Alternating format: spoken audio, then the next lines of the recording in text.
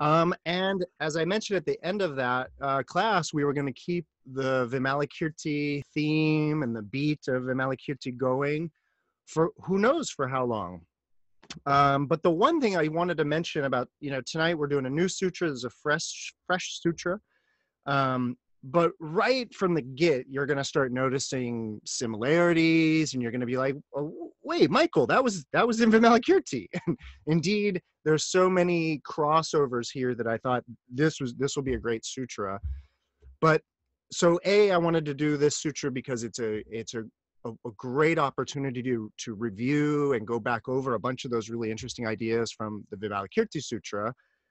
But I also wanted to do this because that Vimalakirti Sutra it's really something else. It's really special. And as I was saying a lot at the last class, it's quite a performance. The sutra is kind of a performance. To teach the sutra is a performance. And what that means is especially me, I can get quite, performative in those classes. And as wonderful or not as that might be, it doesn't allow, a tremendous amount of room for questions and wrestling with a lot of the deeper ideas. And so it's this sutra tonight is called the Asokadatta. I have a ton of stuff to say about Asokadatta, that word, the idea. But I do want to just start tonight by saying, this is a much kind of chiller pace than that Vimalakirti, where I was sort of trying to, because Michael and I had laid out a schedule. And so if I, sort of missed a beat, we'd start slipping behind in that way. Whereas tonight we have no schedule.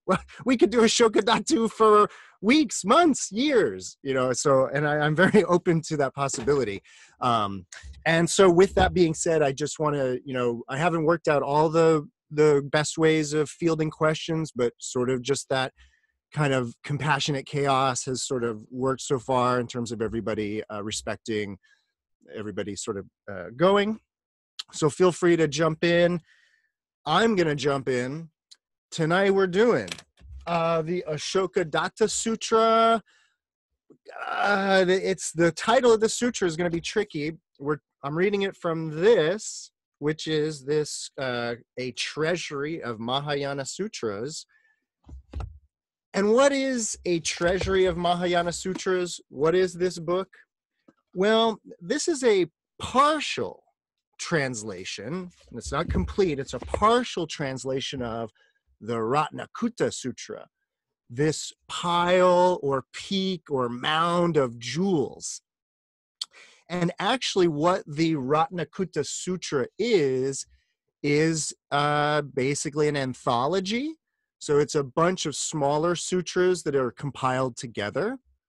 I'm particularly interested in the Ratnakutta Sutra, all 49 of them. There are 49 small sutras that make up this pile of jewels. All 49 of them have not been translated into English yet. This book is 22 of them.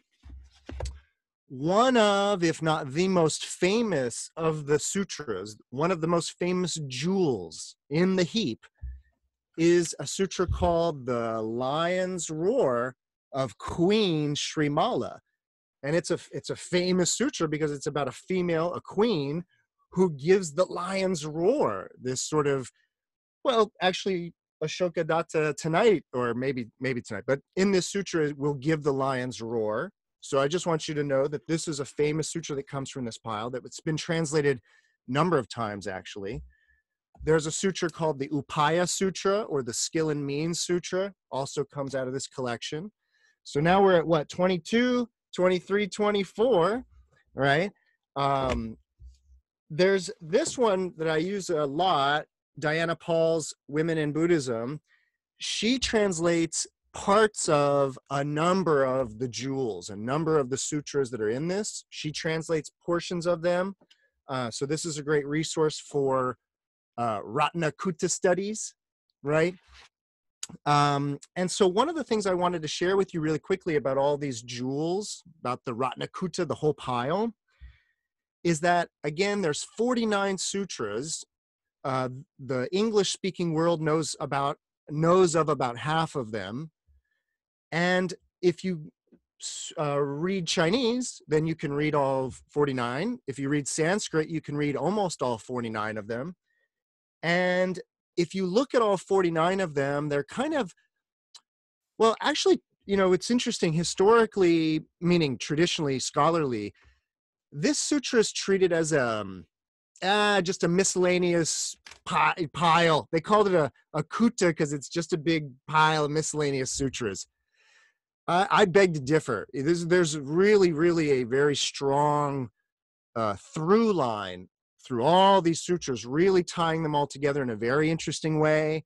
I think it's sort of a very yin kind of a collection where the threads are loose, and it is an anthology where you don't have sutras and characters from sutras passing over into other sutras. They're all standalone in that way. But there are these kind of, some of the sutras are called nirdeshas, advice. And that might sound familiar because of the Vimalakirti Nirdesha Sutra. That's right, the Vimalakirti Sutra is a nirdesha, where it is the advice, the sagely advice of somebody or so-and-so. And in fact, many of the 49 jewels are nirdesha sutras. They are the advice of this person or the advice of that person. People, by the way, that are not the Buddha, right? That's kind of relevant. There is also something called paripricha. And there are a bunch of these sutras that are like the Ugra Paripricha. I think you can kind of see it there. This is a book by Jan Nattier, amazing scholar, Jan Nattier. And these books, a lot of these sutras are about the Bodhisattva path. And so this is the questions, so not the advice, but the questions of Ugra, the Ugra Paripricha. This is the Rastrapali Paripricha, the questions of Rastrapala, right? And so you get these sutras that are the advice of so-and-so or the questions of so-and-so. There's a number of the 49 that are vyuhas, the Sukhavati vyuha, the Akshobhya vyuha. So a vyuha is you can think of it as a Pure Land Sutra, the description of these other lands, right? The other worlds, these Buddha lands. Interestingly, though, the word vyuha is like an arrangement or an array, kind of like a bouquet, right? Where you don't get a bouquet in nature, you have to like assemble it, right? To make a beautiful bouquet out of flowers. So a vyuha is like an arrangement, a presentation of a bunch of ideas. In addition to all of those types of sutras, there's two more that I want to mention. One, actually, I already mentioned it. It's the lion's roar, like Queen Srimala. And this is what's interesting, is that in these sutras, all the Ratnakutta sutras, in most of the ones that I've really carefully studied, at some point, somebody gives the lion's roar. It's kind of a theme. But there's only one of the 49 sutras, there's only one that is called the lion's roar of, and it happens to be Queen Srimala. It happens to be a female. That's interesting. Then there's the final one that I wanted to tell you about, which is this Vyakarana, a prophecy. And this is a tricky word, a tricky idea. Vyakarana, in the early days of Buddhist studies, like at the turn to the 20th century, when like the Theosophical Society was all getting into Buddhist studies, and Madame Blavatsky and the Colonel were down in Southeast Asia studying, they were like, ooh, prophecies, yes, Nostradamus, tell us, what is the future? Sadly, that is not what a Vyakarana is. There's this motif in all of these sutras where it is the Buddha, the historical Buddha, Siddhartha, Shakyamuni, making a prophecy that in a future life, so-and-so will become a fully enlightened Buddha, right? And this is a theme in many sutras where, you know, the discourse is going back and forth and back and forth, and it's da da da da da da, and then, you know, it reaches this like peak moment, and the Buddha says, now Bodhisattva so-and-so will in the future life become Buddha, and they always have these beautiful names. So that's a theme. It's a theme throughout a bunch of different sutras, not just Ratnakutta sutras, of these prophecies that in the future you will become a Buddha. But it's interesting that in the Ratnakutta collection, even though there are many declarations of future Buddhahood, there is only one sutra that is called a Vyakarana Sutra, and it is the Asokadatta Vyakarana Sutra.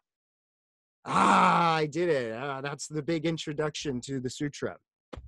So this is about this bestowing of a prophecy of Buddhahood, of full Buddhahood, on this Bodhisattva, Asokadatta. So that's just where the sutra comes from. Now we're going to open up the treasury, right? And now we're going to actually get into it. This is sutra, the 32nd, sutra number 32. Even though in this book, it's sutra number 7, it is actually number 32. And actually, the order of these sutras is seemingly quite significant. So as you get closer to sutra number 49, just want to point that out. The Chinese title of this is even trickier, because we have two things going on with this collection. We have the Chinese, which is what the sutra is actually called in Chinese. And then we have the title that this translation committee gave the sutra. And then there is the Sanskrit title of the sutra. Are you confused yet? So these people translate this, like, what is this sutra called? This sutra is called The Prophecy of the Bodhisattva, Fearless Virtues, Attainment of Buddhahood. So they're interesting. What they're doing there is that they're giving you the English title, which is referencing the original Sanskrit title. Asokadatta Bodhisattva, the Asokadatta means fearless virtue. Okay. And so this is the Vyakarana, the prophecy of Bodhisattva fearless virtues, attainment of Buddhahood. So that's actually kind of a, you know, a very verbatim translation of the Sanskrit title. The Chinese is this, Wu Wei De, fearless De, fearless virtue. And that's where the translation of Asokadatta starts to get very tricky. So indeed, this word Ashoka in Sanskrit, yeah, it means fearless. If you're familiar with the kind of famous or infamous Indian or, you know, ruler, emperor named Ashoka from 3rd century BC. It's a famous name. This emperor Ashoka is like Constantine, very famous. And what Ashoka without shoka. Ashoka actually means without sorrow, without regret. That's quite a name for an emperor who led a vicious conquest to kind of unify the subcontinent of India. It's notoriously a bloody conquest. And so a name like Ashoka is like, wow. And so this word, this idea in like Sanskrit, in like the big milieu of Indian culture, it's helpful to know that it means without sorrow or without regret. In Buddhism, Ashoka kind of more means like fearless, brave, and it is certainly what Wei means, without fear. And this idea of Wei, big in Buddhism. I mean, the Buddha or the Bodhisattvas are called bestowers of fearlessness. It's like that's what they have come to bring humanity, is to be fearless, to have no fear, to not be afraid. And so you see in Chinese Buddhist texts, you see way a lot for this idea of fearless. Whereas you actually in Chinese don't see the idea of Ashoka that much. So it's interesting there. And then the duh, this is where it starts to get very interesting. If you're familiar with the famous Chinese poem called the Tao Te Ching, this is the duh of the Tao Te Ching, right? This is the virtue. So the way and virtue, the Tao, the way, and virtue, the Jing, the classic concerning the way, and virtue. So of course, if a Chinese like philosopher or someone sees this fearless that's like, oh wow, tell me more. So there's an interesting choice of terms here with this idea of virtue, but it's tricky though, because Asokadatta, D-A-T-T-A, datta is a very interesting idea. It is etymologically right there with dana, D-A-N-A, which is to give. But datta basically, it still has the connotation of giving. But what is wrapped up actually in dana and virtue and datta,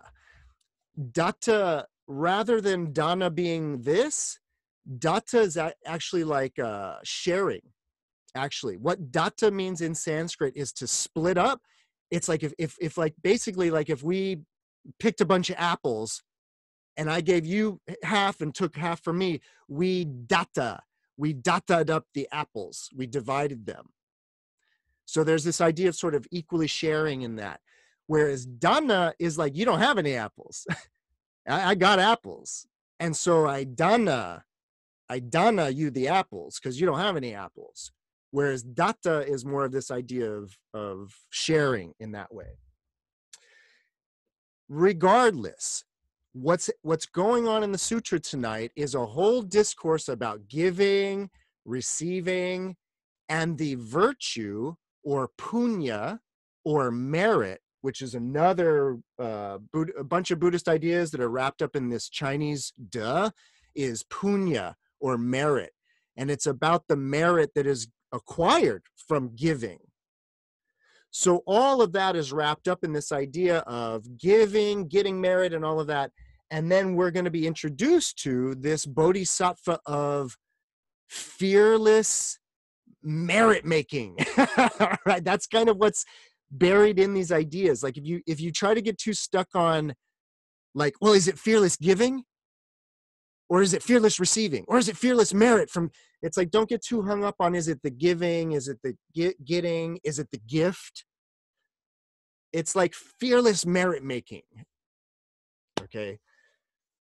That is the title. Now we've done where the sutra comes from and what the title is. Any questions or comments or ideas before we really dig into some Dharma?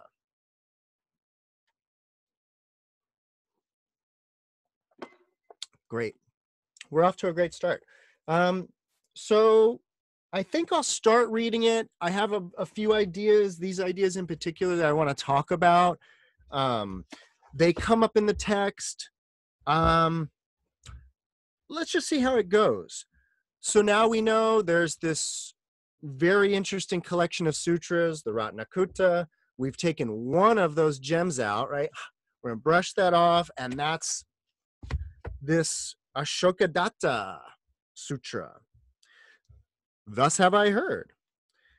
Once the world-honored one was dwelling on the Vulture's Peak, Mount Gridrakutta, near the great city of Rajgriha, the capital of Magadha, accompanied by 500 monks.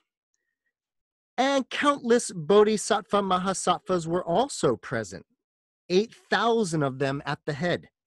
And these leaders, these great leaders, had all acquired samadhis, concentrations, and dharanis.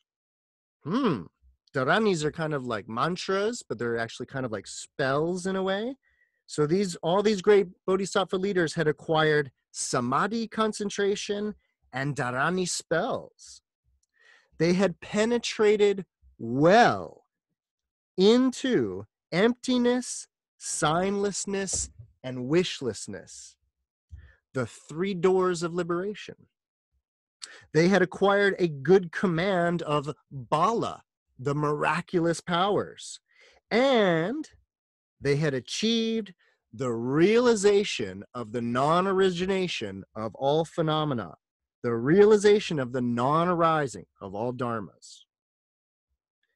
Among the bodhisattvas were Bodhisattva Maru, Bodhisattva Mahamaru, Bodhisattva constantly entering samadhi, Bodhisattva ever vigorous, Bodhisattva precious hand, Ratnahasta, actually jeweled hand, is that Bodhisattva? Bodhisattva roots of constant joy, Bodhisattva worthy strength, Bodhisattva precious form, Bodhisattva Rahu, Bodhisattva Chakra, the god of the sky, and Bodhisattva god of water, Bodhisattva high aspiration, Bodhisattva superior aspiration, and Bodhisattva intense aspiration, and so forth. During the World Honor One's stay near the great city of Rajgriha, the king, princes, Brahmins, and elders, and all lay devotees all worshipped, praised, and made offerings to the Buddha. At that time, the World Honored One was teaching the Dharma to incalculable hundreds of thousands of millions of followers who surrounded him respectfully. And then one morning, in accordance with the rules, numerous Shravakas, disciples, renunciants, including the Venerable Shariputra, the Venerable Mahamadgulyayana, the Venerable Mahakashyapya, the Venerable Shibhuti, the Venerable Purnamaitreya Yanaputra, the Venerable Ravata, the Venerable Ashvajit, the Venerable Upali, the Venerable Rahula, and Venerable Ananda, all dressed in their monastic robes and holding bowls in their hands, went into the great city of Rajgriha for the sole purpose of begging for food from house to house. Begging in this way, these Shravakas gradually approached the palace where King Ajatashatru lived. When they arrived there, they stood in silence to one side, without saying whether they wanted any food or not. King Ajatashatru had a daughter named Asokadatta, fearless virtue, a maiden of incomparable beauty and grace. She had achieved the most distinctive merits in the world, although she was only 12 years old. She was sitting with golden jeweled shoes on her feet in her royal father's hall when she saw the Shravakas arrive. She did not stand up to welcome them, but sat in silence, not exchanging greetings with them, not saluting them, or asking them to be seated. Seeing Asokadatta sitting silently, King Ajatashatru asked her, "Do you not know that these men are the foremost disciples of Shakyamuni Buddha?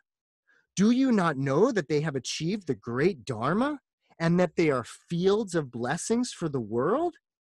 It is out of compassion for sentient beings that they beg for food. Now that you have seen them, why do you not stand and welcome them? Why not salute them, exchange greetings with them, and ask them to be seated? Now, what on earth do you have in mind that keeps you from standing up and welcoming these Shravakas?"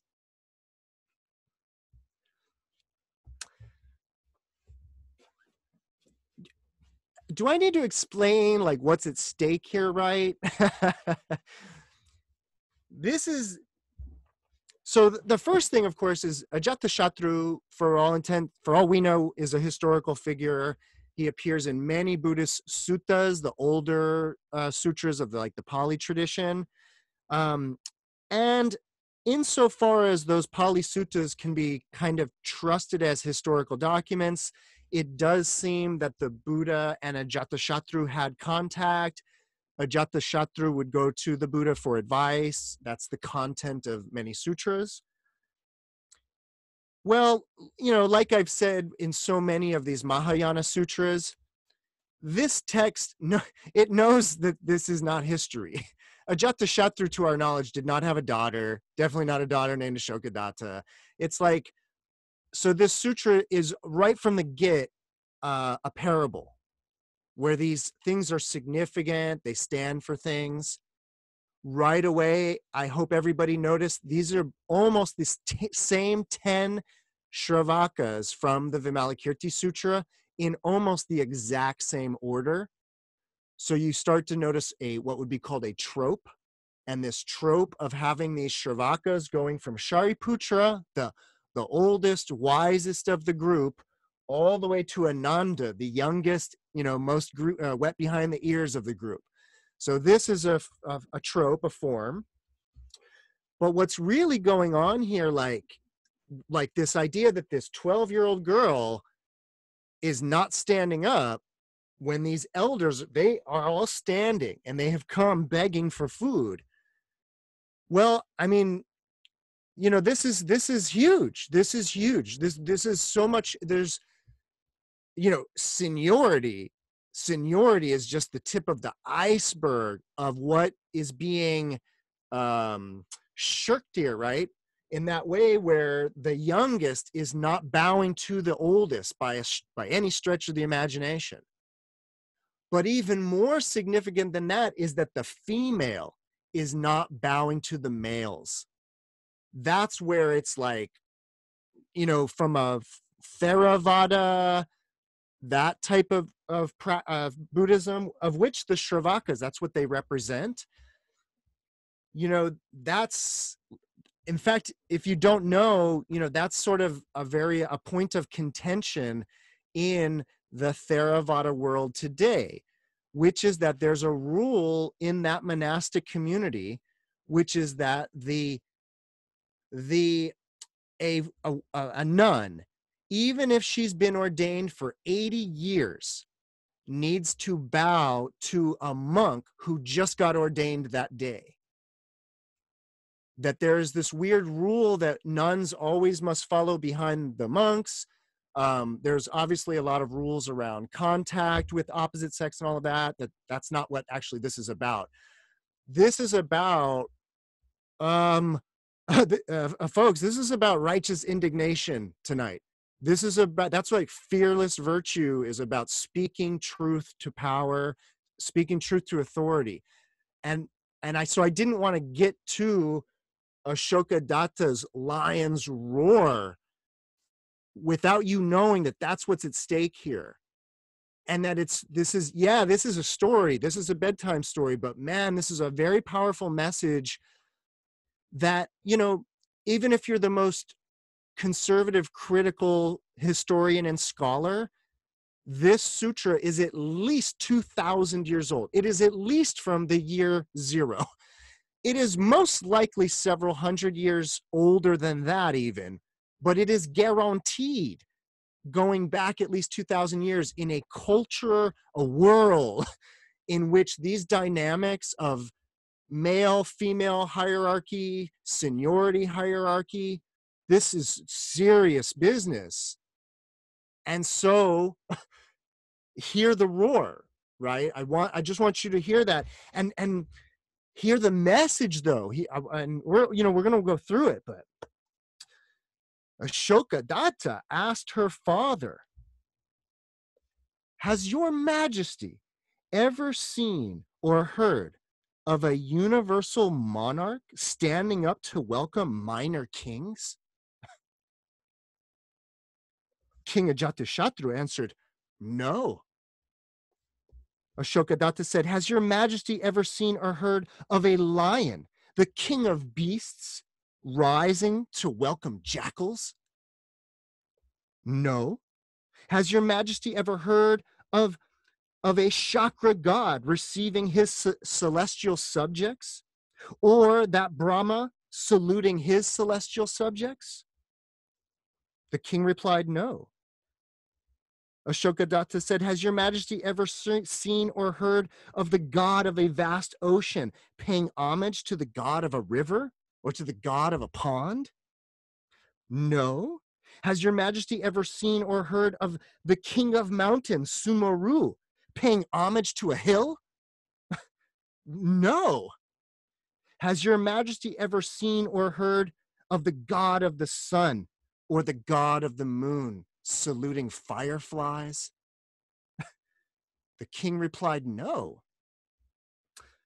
The maiden, Asokadatta, replied, therefore, your majesty, why should a bodhisattva who in great kindness and compassion has vowed to pursue supreme, unsurpassable enlightenment, why should such a person pay homage to Shravakas of the little vehicle who have neither great compassion nor great kindness?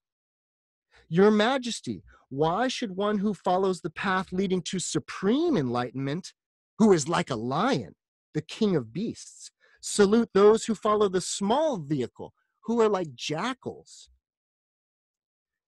Your majesty, if one is already engaged in a vigorous effort to seek the great pure path, should they associate with Shravakas of the small path with such few roots of good virtue?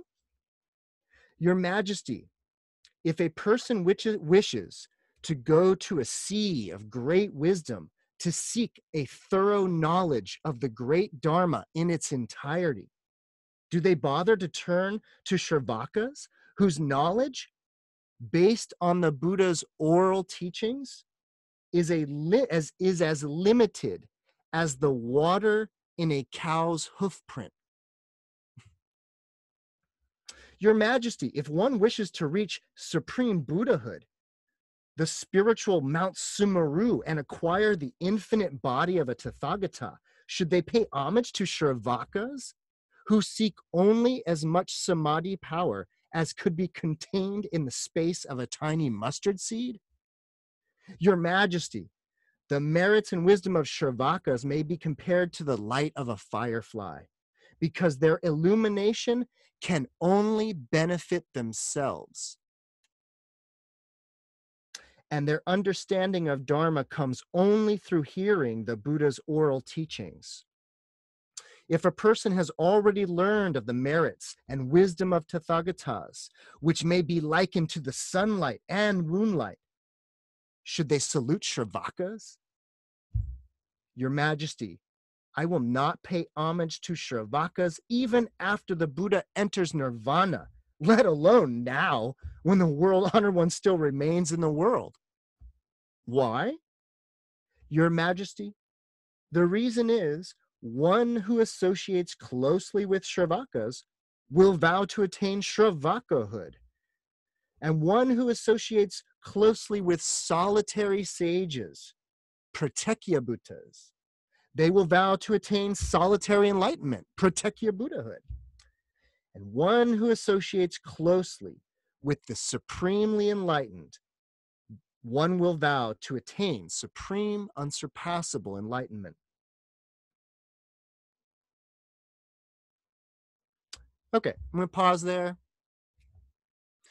So one of the reasons why I really wanted to do, there's so many sutras that tie into Vimalakirti. The one reason why I chose this one is because of such, it has in all, actually all of my Dharma studies, all of my sutra studies, it has the clearest treatment of what's wrong with Shravakas and what's so great about Bodhisattvas. that discourse, that there's something wrong with the Hinayana, there's something wrong with the Theravada, there's something wrong with the Shravaka path, the discourse that there's something wrong with the Shravaka path and there's something better or whatever about the Bodhisattva path, that's like at the heart of so many Mahayana sutras, is trying to extol the virtues of bodhisattvaness, bodhisattvahood, and trying to show the shortcomings of what is called the Shravaka yana, the Shravaka path. And again, this for me is one of the clearest. So one of the lines that's very clear here is this idea that the Shravaka has only enough illumination to illuminate themselves, right? That's sort of, there's more to come. There's much more to come about Asokadatta's kind of critique of the solitary path. So I'm not going to give them all away, but I just want you to know that that is what's going on in the sutra, and that those little, well, first of all, that lovely list of, you know, does the king of mountains greet a hill? Does the, you know, that's like very, again, this is a very empowering sutra in that way, right? So to have a 12-year-old girl saying, you know, that's some powerful stuff. So questions about where we're at up to this point?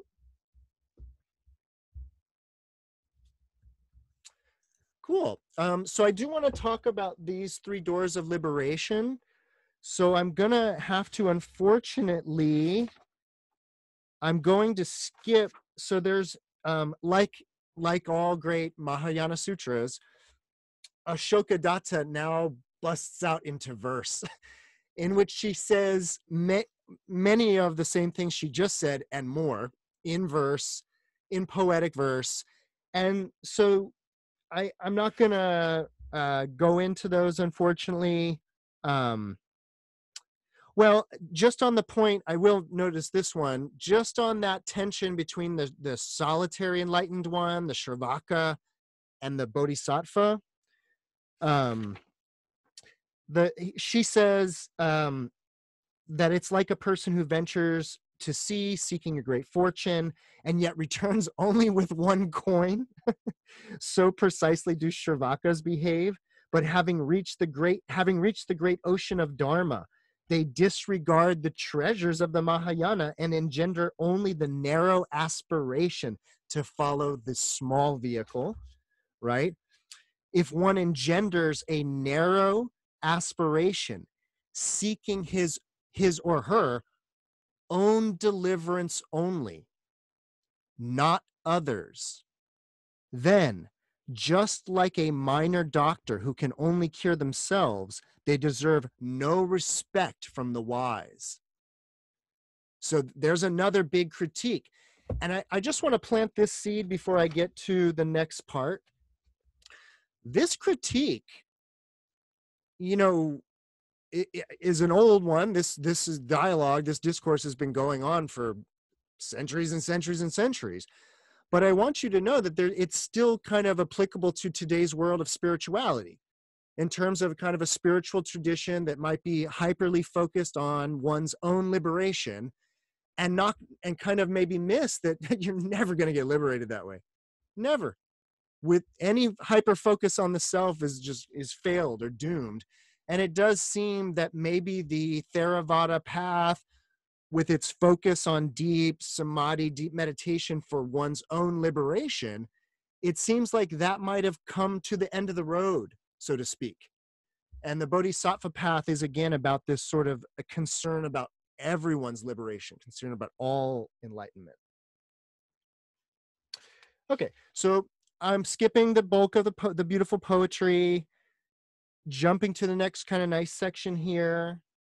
Then, after that, King Ajatashatru reproached Asokadatta, saying, "You arrogant little girl, how dare you not welcome these Shravakas when you see them?" The maiden Asokadatta said, "Do not say that, your majesty. Your majesty is arrogant too. Why do you not welcome all of the poor of Rajgriha to your home?" Oh, burn, right? Why don't you invite everybody, right? So that's great. The king answered. Listen to his answer. "They are not my peers. oh, the poor are not my peers, right? Why should I welcome them into my house, right? The maiden Asokadatta said, a novice bodhisattva is also like that. No Shravaka or solitary Pratyeka Buddha is her peer. The king asked his daughter, do you not know that the bodhisattva respects all sentient beings? Oh, he tried to flip it on her. He tried to get smart. Oh, you think you're a bodhisattva? Don't all bodhisattvas, revere all sentient beings? Right? Do you not know that bodhisattvas respect all sentient beings? Asokadatta answered, Your Majesty, a bodhisattva respects them all in order to save the arrogant, irate beings and make them turn their minds towards supreme, unsurpassable enlightenment. It is in order to augment sentient beings' good roots that a bodhisattva extends respect to all. However, Shravakas are already free of anger and hatred and are unable to increase their good roots. Your Majesty, even though hundreds of thousands of Buddhas explain the wonderful subtle Dharma to them, they will not improve in discipline, meditation, or samadhi. Your Majesty, a Shravaka is like a lump of lapis lazuli, unable to contain anything. But a bodhisattva, is like a precious container. Your Majesty, a bottle which is full cannot take in even a drop of rain from the sky. In the same way, a Shravaka, even after hundreds of thousands of Buddhas, Tathagatas, have explained the wonderful subtle Dharma to them, they cannot be helped or improved in discipline, meditation, or wisdom. Nor can they cause sentient beings to aspire to all-knowing wisdom.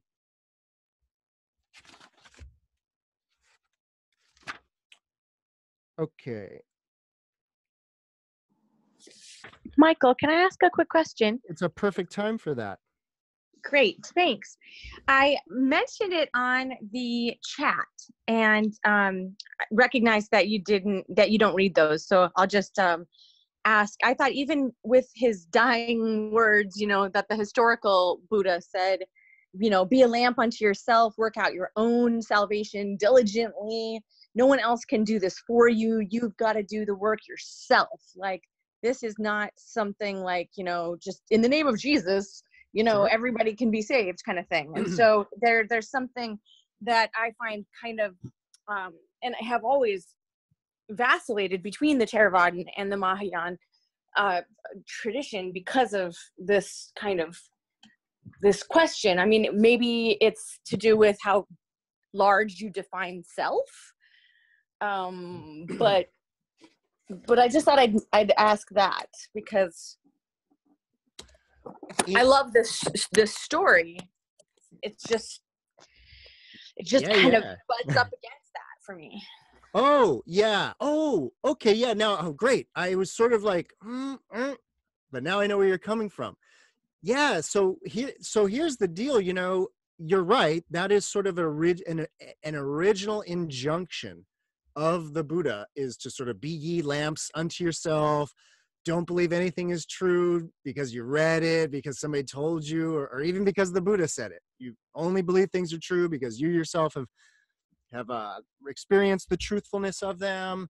And, from the diamonds, the Vajra Sutra, the idea you got to let that the Dharma is just a raft and you got to let the raft go after you get to the other side. That's the Dharma. That's the teaching from day one. The critique, I think, from what would be called the Mahayana point of view, is that a group of conservative elders lost sight of the Dharma. And as the way that I teach this when I'm more of the historian, is that it does seem that, Buddhism as a kind of meditation movement in India, it seems like it went along pretty good for 100, 200 years. And then it became an institution. It became a hierarchy with all the pitfalls of hierarchies and institutions. And so there was a kind of a revival movement, of which the sutra that we're reading tonight is part of. It's sort of like this, hey, everybody, we missed the message that he told us about. Originally, this is not a new message. This is like, hey, everybody, we forgot the old message.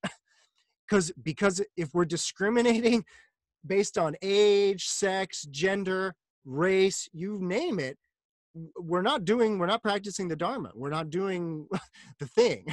Lost the plot there, yeah. Exactly. And so this is very much addressing sort of exactly what your comment was about.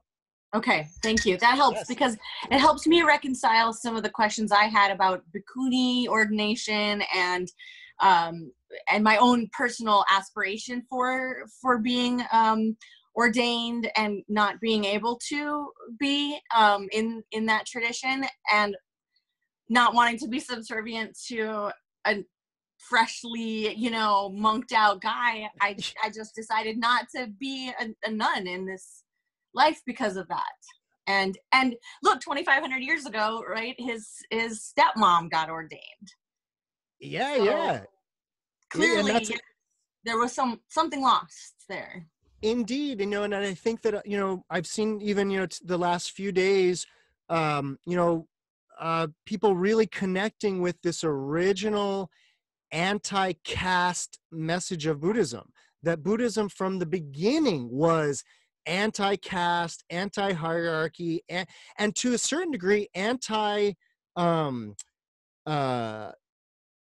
sexual discrimination, because the Buddha was like, yeah, enlightenment for everybody, let's go, male, women. Now they were dealing with the sexual drive and sexual impulses and people with them, and so he laid out all these kind of rules about like keeping separated and doing this and doing that.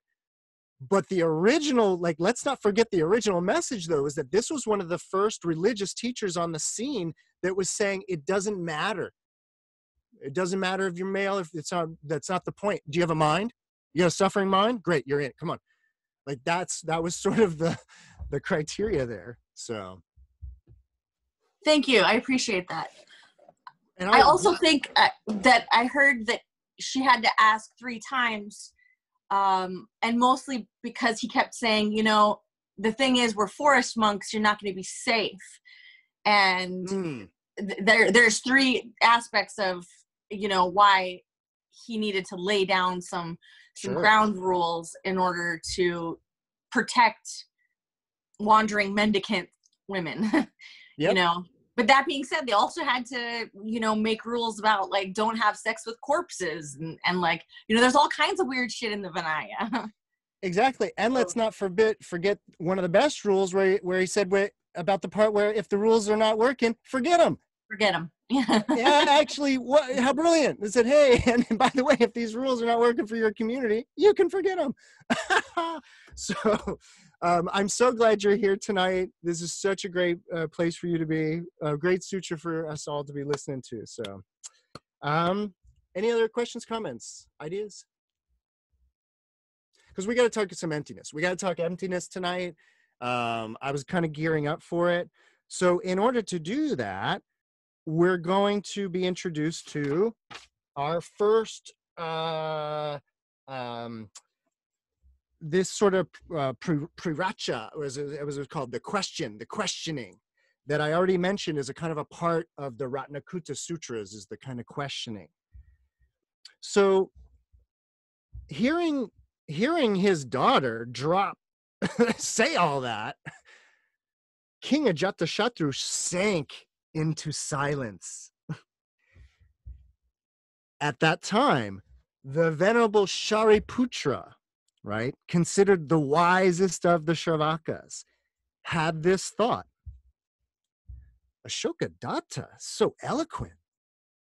She's so eloquent that she can deliver such a boundless discourse. Let me step forward to ask her a few questions, and I will find out whether she has realized the truth. Thereupon, Shariputra approached the maiden Asokadatta and asked, do you abide in the Shravaka vehicle? Do you practice Theravada Buddhism? Are you a Theravada Buddhist? Are you a Hinayana Buddhist? Are you a Shravaka type of Buddhist? Asokadatta replied, no. Shariputra asked, do you abide in the solitary sagely vehicle, the Pratyekya Buddha vehicle? She replied, no. Do you abide in the Mahayana, the great vehicle? She replied, no. Shariputra asked further, then in what vehicle do you abide that you are able to make such a lion's roar? The maiden answered, Venerable Shariputra, if I were abiding in anything right now, it would be impossible for me to make the lion's roar. Since I abide in nothing, I can make a lion's roar. However, Shariputra, you asked, in what vehicle do you abide? Does the Dharma realized and achieved by you, Shariputra, consist of different vehicles, such as a Shravaka vehicle, a Pratyekya vehicle, and a great vehicle? Shariputra said, please listen to me. All patronizing, right? Please listen to me.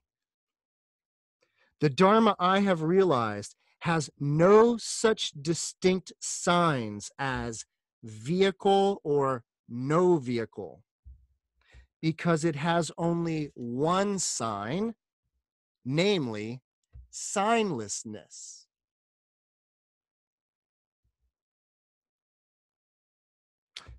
Venerable Shariputra, Asokadatta said, if the Dharma is signless, how can it be sought?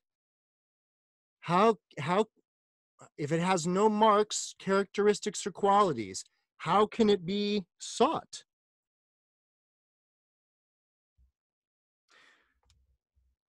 Shariputra replied, Asokadatta, what is the difference in excellence between the Dharma of Buddhas and the Dharmas of ordinary people?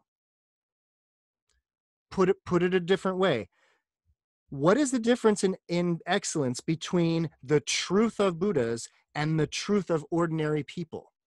So substituting truth for Dharma there, right? Asokadatta replied, what is the difference between emptiness and nirvana, quiescence? I'm getting lost, who's who?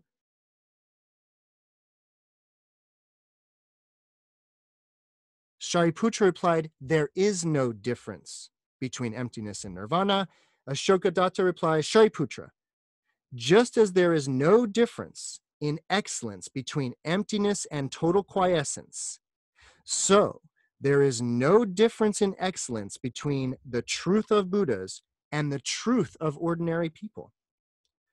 Furthermore, Shariputra, just as space, while embracing all forms, is not different from them, so the Dharma of Buddhas is not different from the Dharmas of ordinary people, nor can the two be distinguished by signs. Does this sound familiar just in its tone? Right? Very similar to Vimalakirti Sutra, very similar ideas.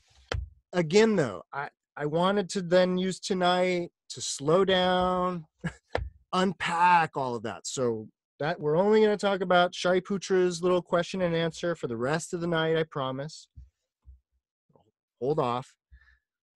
So at the very beginning of the sutra, it said that all the bodhisattvas, which is going to include Asokadatta, that they had all penetrated, I believe was the verb. Penetrated was the verb. They had all penetrated well into the 3 doors of liberation. Okay. And it says it in the opening that they had penetrated into emptiness, signlessness, and wishlessness.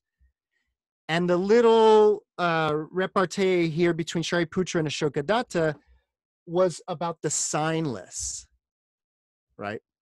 And to a certain degree about emptiness, and to a certain degree about wishlessness. So I want to kind of used Shariputra and Asokadatta's back and forth to talk about this fundamental Buddhist idea, this is essential Mahayana Buddhism here.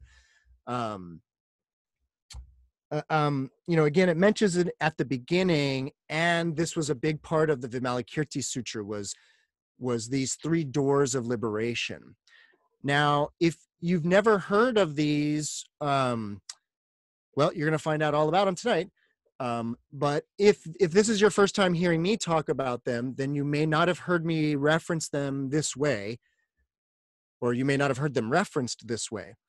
In the earlier Shravaka-esque Theravada type Buddhism, so in the early type of Buddhism, there were these 3 called the 3 seals, or the 3 marks of reality. And it was these ideas that, well, that all phenomena, whether it's whatever it is, a telephone, ice cream cone, a warm fuzzy feeling, an idea, a memory, all these different things, although they appear to have different qualities or characteristics, right? If you just think of people, some people are tall, some people are short, some people are like this, some people are like that, like all of these different qualities. Well, the original teaching of the Buddha emphasized this idea that all phenomena actually have these kind of 3 shared qualities, that they're all ultimately without a self, an Atman. And that's sort of technical, but it really just, if you want to think of it simply, it means that there's no essence or essential piece or part of anything, right? I often use like my clock, but the idea that there's no essential part of it, it has no essential piece, that's like an Atman, that there's no essence. Everything is like a ball of foam, would be the Buddhist simile there. So the original 3 marks or 3 seals was that everything ultimately doesn't have a something underneath. It's all sort of a collection of lakshana, or a collection of qualities without an essential quality. So that's called selfless. So all things were without a self, right? All things were impermanent. My clock is falling apart all the time. Parts are breaking, it's falling apart. So it's impermanent. There's no essential part of it.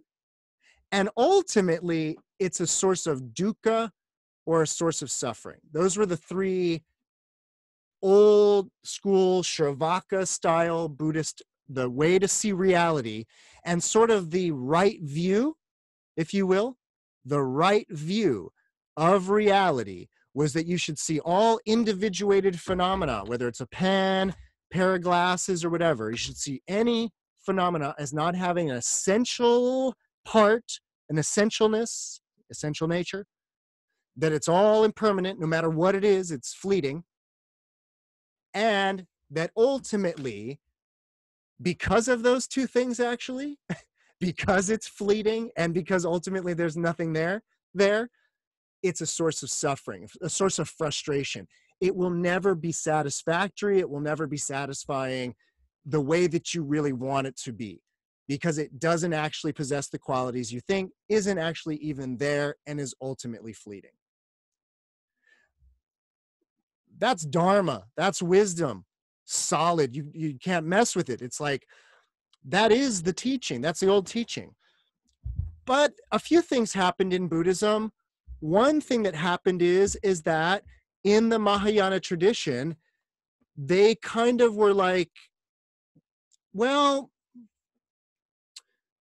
basically this view that everything is a source of suffering got a little, it was like kind of a downer.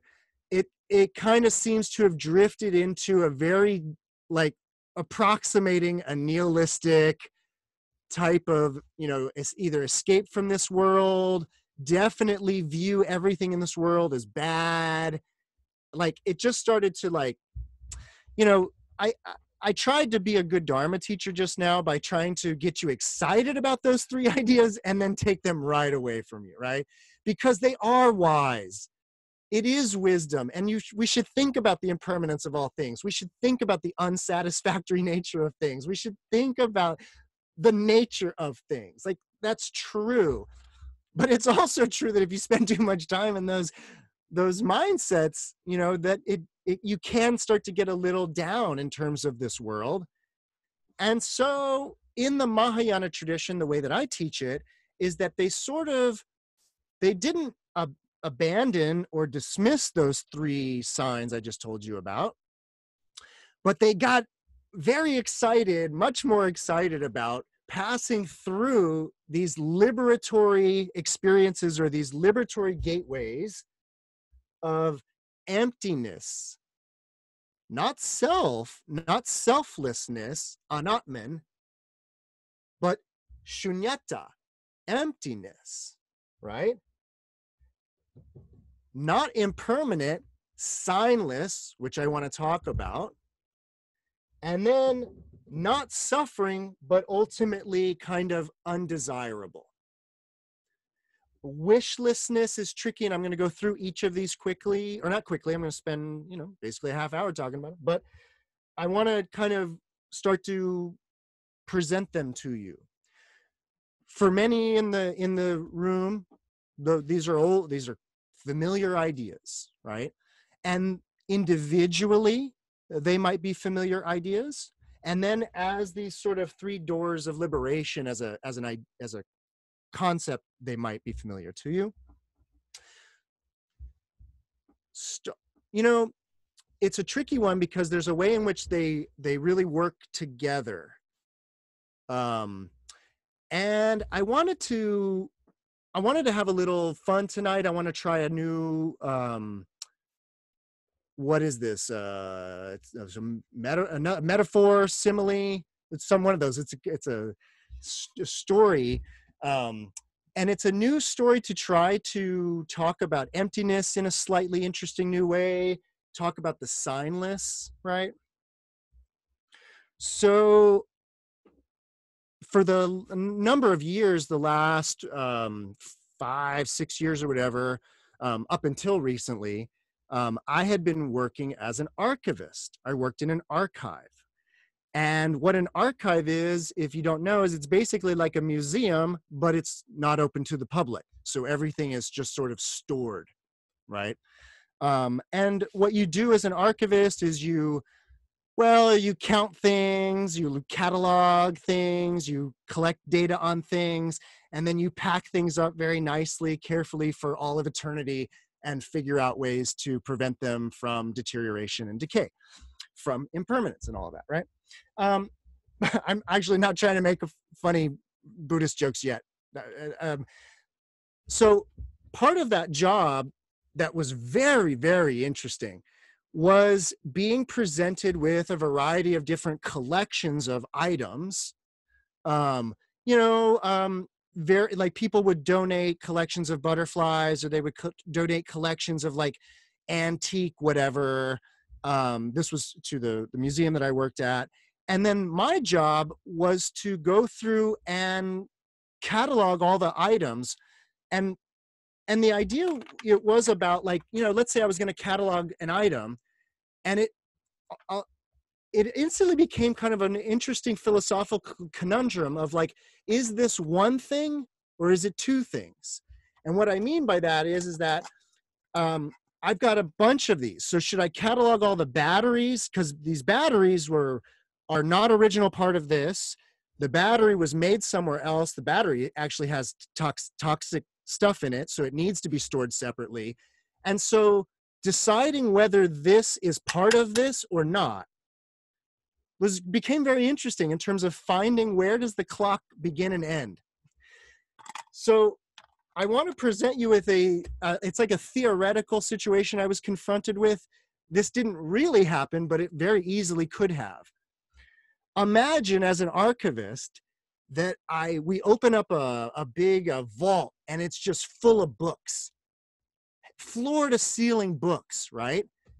And we got to catalog and archive these books. We got to go through, right? And so we want to start coming up with a way to separate them out, because there's all kinds of books, right? And so we start going through and we start getting confronted with very instantly an interesting question, which is, what is a book? What makes a book? Does a book have a cover? Does a book have words? If it's a book of just numbers, is it still a book? Okay, so books don't just have words. Let me ask you this. Is a magazine a book? Is a magazine a book? It's got a cover, it's got words, I read it. So now imagine that we're like, well, we gotta get to cataloging all these books, right? A vault. I'm telling you, it's a vault of books. But we start going through and we realize, wait a minute. Magazines are magazines.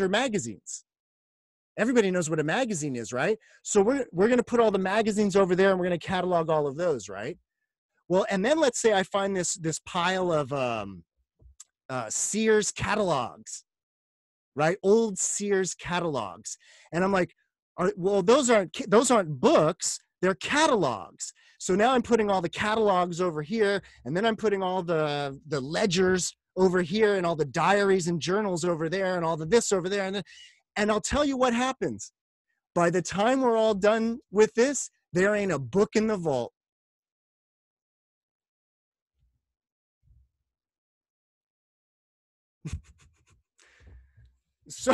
So that's funny, right?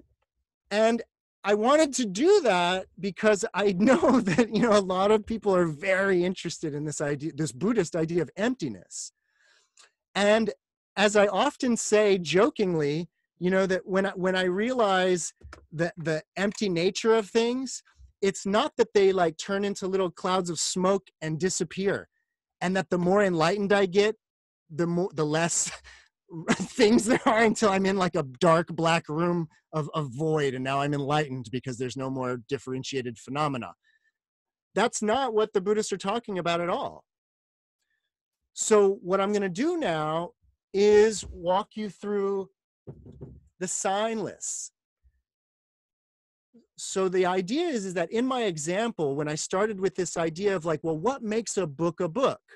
How would I even know if I was looking at a book, right? Well, you know what a book is by its qualities or its characteristics that we have come to associate with them. Another example is a chair. What is a chair? Well, conceptually, a chair is a certain collection of qualities or characteristics. I need to be able to sit on it. It's arguable whether it needs a back or not, right? Because I could have a vault full of chairs, but pretty soon when I start putting the stools over there, and I start, the chairs go. So what I'm kind of doing is doing a funny game about these qualities or characteristics. They're called lakshana in Sanskrit, and the Buddhists talk a lot about lakshana. And so what's going on with this in terms of this is that, well, let's go back to my first example of the books. And then by the time I was done, there were no more books, right?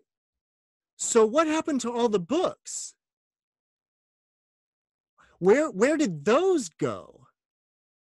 Because it's like, I know where all the catalogs and all the diaries and all the journals and all the magazines are, but where did all the books go, right? And the idea, of course, is they didn't go anywhere. They were never there in a way to begin with. That is emptiness. That is the empty nature of all phenomena, that all phenomena are like those books that I disappeared from you. I disappeared them from your reality. And you know how I disappeared them from your reality?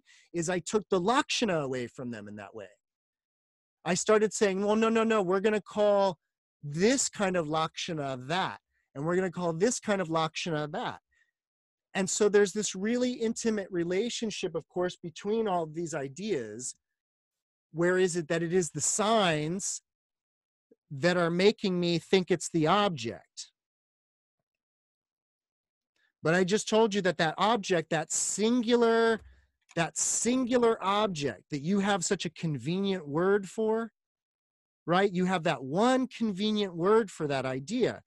But what is a clock? Right? It is a series of lakshana, timekeeping. Does it need to have hands? No, it can have be a digital clock, right? Does it need to be on my wrist? No. So the idea is that if you think about signs or lakshana, qualities or characteristics, like if you think about them long enough, the object that they are qualities of starts to reveal its empty nature, which is that it isn't actually. What it is a conventional, convenient way of holding a bunch of lakshana, a bunch of characteristics together in your mind. So, oh, but hold on, I'm going to flip it on you. I'm going to flip it on you because what happens is that if you just followed me on the books that are they're not there anymore, right? If you followed me on that, there are no books. There's nothing to have signs then either.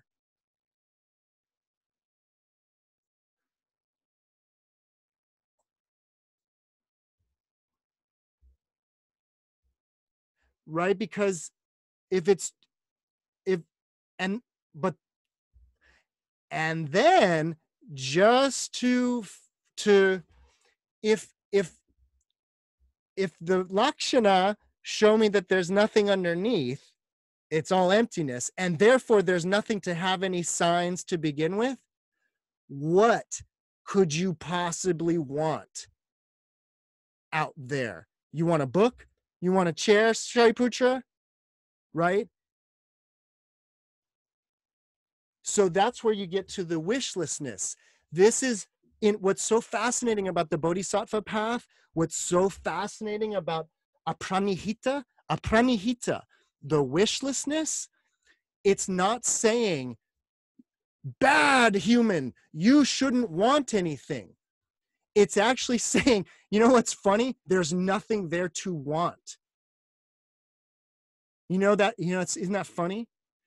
So this is not, again, it's not punitive. It's not even, it's just a realization that there's nothing there to be wanted. All it is a bunch of qualities or characteristics that are in my head already. They are my differentiation. They are my discrimination. They are my consciousness. So therein lies this sort of triple-fold practice of seeing all phenomena as empty, therefore without signs, and therefore desireless. No desire. And I need to mention this.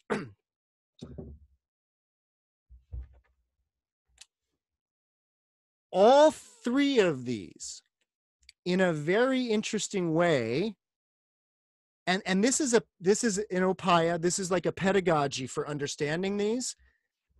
All three of these, when we are just starting out bodhisattvas, right? Entry level, all three of these, it's helpful to understand them cutting two ways. And what I mean by that is that anything that you are looking at, clocks, chairs, books, anything out there is empty, without signs, and is not, it's desireless. But those same three go for the one who thinks they're perceiving a clock or a chair or a book. Empty, also signless, not male, not these characteristics or qualities. So signless, empty, and ultimately wishless. Now, what the point I wanted to make about that, about the way apranihita, wishlessness, works, this is a very seemingly simple lesson. From my point of view, what this means is that I shouldn't want, like, have wishes, wants, desires for things, craving things. Got it. That's Dharma. But the flip side of this, wishlessness is a very rough, hard, it's not it. The great Vietnamese master Thich Nhat Hanh, he does aimlessness. Aimless. And it's a beautiful practice he does about aimless walking. It's like a walking meditation and trying not to like head towards anything. So yeah, it's about wanting and grasping, but it's also this wishlessness is also about like plans and like mapping out the future and wanting things to be a certain way in the future. And then, of course, the Buddhist wisdom of that is that that's like a classic way to suffer. It's a classic way to get let down, is to kind of do that, right? So yes, this third door of liberation, the wishlessness, is about you, the practitioner, not grasping, not wanting, not wishing, not planning. But interestingly, as a practice, it's also very helpful to see all phenomena as pointless, without a purpose, without a long-term goal, without a use value, without an aesthetic value, without any kind of relativity. And it's very interesting the way that if you look at something as having a point, as having a purpose, it's interesting to see purpose as a lakshana, as like a quality that it's like, oh, it's round, it's red, and it is to be eaten. Right? So that is its purpose. And of course, I'm referring to an apple, of course, because that is what is round, red, and to be eaten. That is its purpose. That is its aim or its goal. And so the bodhisattva practice is actually to see all things as not having a specific goal that might be in my favor or might be relative to my aesthetic or might be relative to my values, but to actually view all things as not necessarily perfect already, not necessarily, this practice is about seeing all things as being without a purpose in that way, meaning that any purpose is being projected onto it by my mind. It is not inherent in the object. That's questions about the three doors. I know that was sort of, lots to nibble on. No, hi, Michael. Hi, Connie. I think it's just so fascinating because what comes to my mind is like that an object or an idea of an object is never the problem. Like the chair is never the problem, or whatever the apple itself is never the problem, no matter what, if I understand its nature or not. It's always, and that's what you pointed out at the very end of this part of your talk, which I think was so essential. It's always the relation you have to the object, right? The emotion is never the problem. It's always the relation to. And then suffering, I've heard a talk by Ram Dass this morning, really beautiful. And he pointed out that suffering comes only always in relation to someone or something. And I just wanted to point that out. And I'm glad that you mentioned it at the very end, because I think that's essential. Thank you. Thank you. That was good, great comment. Thank you. Okay, everybody good? So another funny thing to think about when it comes to all of this is, so if you want to go back to my vault, right? And you want to go back to my vault of all the books, right? So this was kind of a joke I would make to my my supervisor when I was working in the archive, right? The joke happened often, but you could imagine it, where we open the vault, right? And there's all the books, and we got to get to cataloging all the books. And so then we start dividing them by their qualities or their characteristics into all of their respective piles, until pretty soon we don't have any more books, because that is now a, you know, a Lakshana-less monster. It's gone. So the joke that I would say to my supervisor is, we open up the vault and I go, one library, check, done.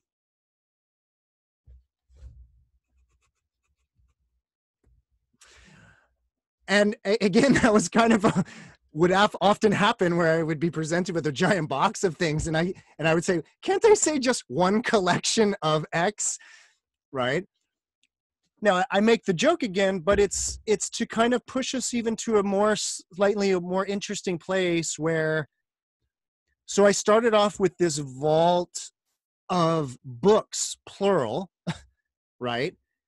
And then each individual book, based on its qualities or its characteristics, turned into something else, right? It turned into a ledger or a journal based on its qualities or characteristics, right? So that's kind of interesting, this idea that, like, it's sort of like the hand-fist phenomena, right? Where it's like, is it a hand? Is it a fist? Where did the fist go? Does the hand cease to be when there's the, you know, it's like, it's sort of along that lines, where the book becomes a ledger or whatever. But then that last example, where all of the books are a library, right? And there's this way that the mind can do that. Yes, the mind can do that. It can what, you know, do we have a word in English for, like, singularification, right? It's like, I mean, it's kind of like unification or whatever, but I'm not talking about that. I'm talking about this idea of, like, just like, oh, it's just one and we'll call it a library, right? Oh, it's a bunch of people and books and teachers and this and that, we'll call it a school.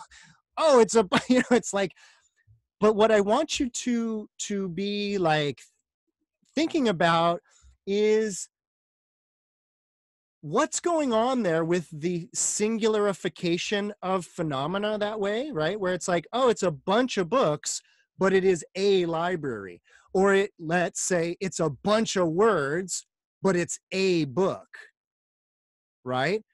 Well, it's a bunch of cells, but it's a person. Or it's a bunch of 5 skandhas, but it's a person. And so in that same way that you can have a library, and I can go into a library, I could check books out, and libraries are real. I love libraries, right? Well, sentient beings are real in that sense. Amalgamations of 5 skandhas are real in that same sense, where they are both real and not real. I just showed you how they're real and not real in that way, because the mind can do that. The mind can singularify stuff, right? Questions about the process of singularification?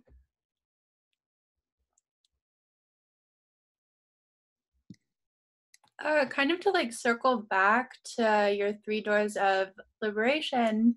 And I think it's kind of inherent in the way that you framed, like, the second door, signlessness, but I think it has, like, really interesting implications for, like, literary theory and, like, interpretations using, like, Derrida or, like, de Saussure to kind of, like, understand, like, what it's just, like, it's mind-blowing to think about, like, all of these, like, ideas about language and how this really kind of deconstructs that notion that we even have language, or, like, why we use language. So it's fascinating.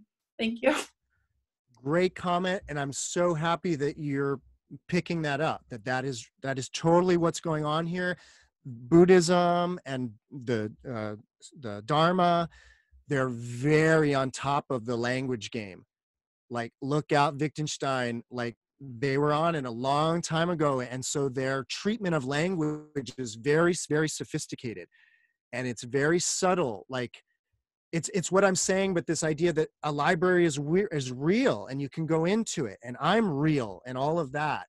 But I just showed you how there's no books, no library, no chairs, no stools. No, it's like, oh, then what's happening here? So awesome. And the applications to literary theory and all kinds of other worlds, like just this way of thinking can be applied to like so many other fields. So thanks again too for that. Totally, yeah. And oh, you go first. this was just a brief question. Michael, your example about the library and the books, that ties to the difference between relative truth and absolute truth, or relative reality and absolute reality, right? Okay, thank you. That is what's called the doctrine of two truths in Buddhism. This sort of relative truth of books and libraries, and this sort of absolute truth of emptiness, because everything is sort of a Lakshana party. But the doctrine of two truths, the real profundity of that teaching is that one should not favor one of those over the other. They are understood to be two sides of a coin, that it's like, you know, and it's not about abandoning the compounded for the uncompounded, and it's not about drifting off, you know, it's about this delicate balance between understanding the relationship between phenomena and this emptiness thing.